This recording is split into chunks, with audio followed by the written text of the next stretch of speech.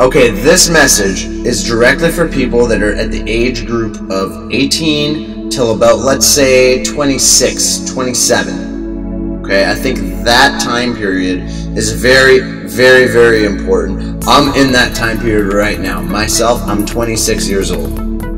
Anyone within my social circle, 18 to 27, coming right out of high school, wondering what life is even like, and people that are in it, experiencing the first few years, figuring out the mindset going forward into life. Now listen, like I said, I'm 26 years old. I don't have much experience. I put myself out there, I've learned a lot. However, I'm not a subject matter expert on life yet. I think I got to be about 85 to 90, maybe 100 years old to say that I'm a subject matter expert about life. So I'm not here to tell you exactly how to live your life, and I'm not here to tell you the secrets of life. However, I'm here to tell you this. There's a lot of people that are older than us that have lived a pretty awesome life. And those people are very willing to teach. Especially if those people came from nothing, if those people built their successes themselves, those are the people that know what it takes. And when someone of your age goes to somebody who in your eyes are very successful and who you see yourself in them, you go up to them and you ask them a shit ton of questions. Try to figure it out. That's how I get by every single day. I put myself in a situation every single day to be mentored by the people around me that I look up to.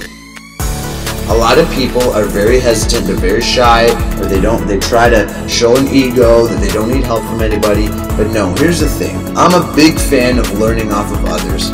And who do I choose to learn off of? I learn off the people that I admire, and I like to see myself in their shoes when I am at their age. That's my style of learning.